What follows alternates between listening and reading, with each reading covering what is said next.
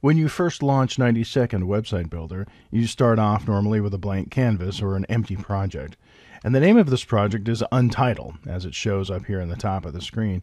You can also see that it starts you off with an untitled project if you go over to the Site Manager, because this is also the name of your current project. Now, it's a good idea, obviously, to save your work as you go. I like to save my project when I first start building a website, just to make good practice of saving your work as you go. You go up to the File menu, and you can choose Save Website. Of course, this is all I'm going to do is Save Website. Since this is the first time I've saved this website, I'd choose this option and call it something. As I continue to work with my project, of course, there's also the option to Save Website As. And if you are familiar with any Windows application, you know there's a big difference between Save and Save As. When I do a Save As, it means I want to save an additional copy of this project in some particular form. And for 90-second website builder, there are 3 different kinds of ways you can save a project as. So, for example, I could save this as an HTML document instead of a WBS project. I could actually export my files into HTML form. Now, you rarely use this because this is also the equivalent of just simply publishing your project locally. When you publish your project locally, you are basically exporting your pages to an HTML format so that you not only have the original WBS project, but also the generated HTML files. So that's one option. You can also save your project as a template, which is a slightly different format that can be used in 90-second website builder. We'll talk about that in a video when we talk about using templates. Most of the time, you're just going to save your project as the standard WBS file. That's the name of a file that 90-second website builder normally works with. But as I said, in this case, since I'm just saving this project for the first time, I'm going to do a Save Website. That brings up the window where I can name my project, which I will do down here. I'm just going to call it My Website. And it's going to save, of course, as a WBS. Before I save it, let me talk to you about where I am in my computer system, because it's rather important to know where you save your projects. For best results, the ideal situation is to always save your WBS projects inside your My Documents folder, which contains a folder called 90-second website builder. Let me show you the structure of that here. On my particular computer, I'm inside a My Documents folder. Sometimes this is just called Documents. In my case, it's called My Documents. And inside my My Documents folder is a folder called 90-second website builder. Now, this directory is not something that I have created or you will have created. It's something that the software created when you installed 90-second website builder initially onto your computer. It knows to create this directory called 90-second website builder and put it inside your My Documents folder, because this is the place where you really want to store all of your WBS projects. So again, I'll go inside here. Now, in my case, you can see I actually have several WBS projects. You might not have any right now, but I've been working with this on this computer for some time. So I have a number of files, WBS files, as well as their corresponding assets folder, which I'll talk about in a minute.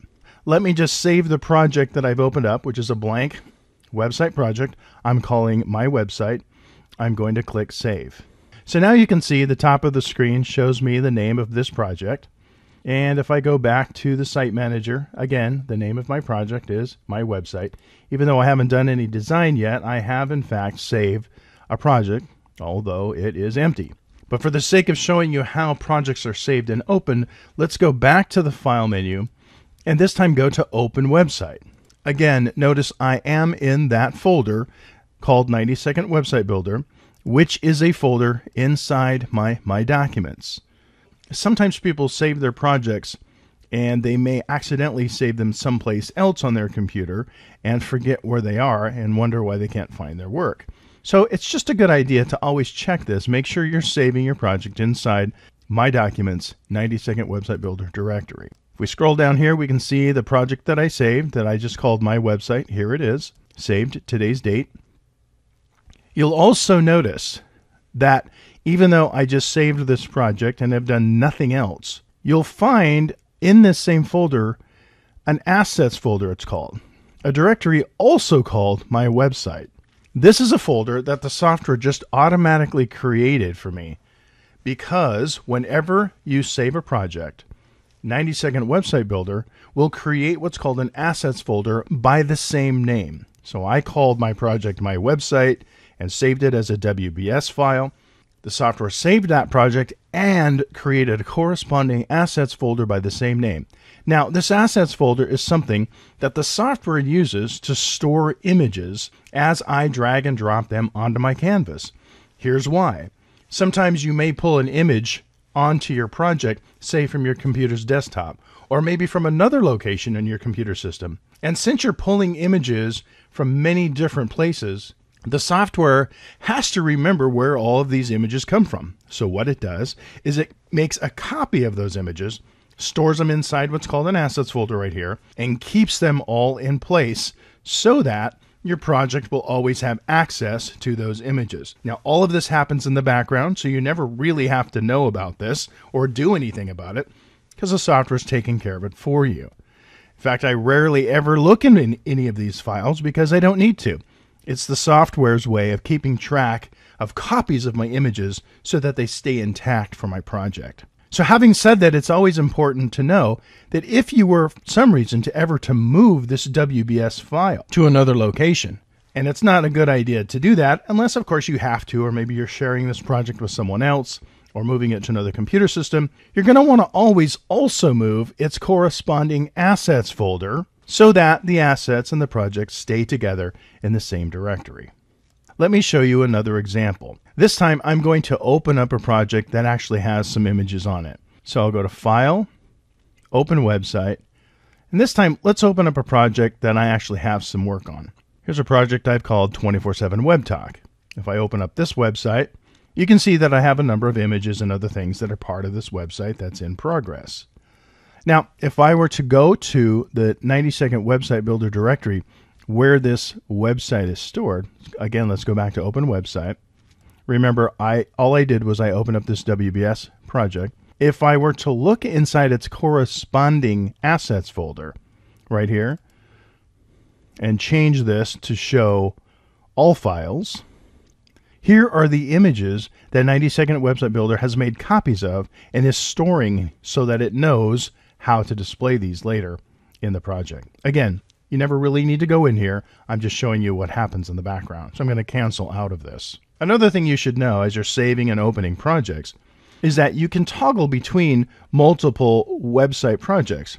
As you can see, I work with this a lot and I create a lot of websites. So if I want to open up a different website, a fast way to do that is to go to the File and just simply go to Recent Documents. Here it will display up to 10 of the most recent documents. So for example, here's the most recent one where we're at now, 24/7 Web Talk. Or if I wanted to go back to the one I was just at, my website, which was the blank one I started at, all I do is simply click here and instantly that project opens up for me. While that's very simple, it's actually really critical to stay organized and remember where you're keeping your projects. I recommend always saving your WBS project inside the My Documents 90-Second Website Builder folder so that everything stays organized. And again, make sure your assets folder and the WBS project always stay together. By doing that, you'll be able to better exploit the power of using 90-Second Website Builder, especially if you're building multiple projects and multiple websites. So it's a good idea to save your work as you go, which you can do, of course, by going to the File menu or clicking this little Save button, or if you want to, click Control-S, just to make sure your work's always saved as you go as you're working with 90-Second Website Builder.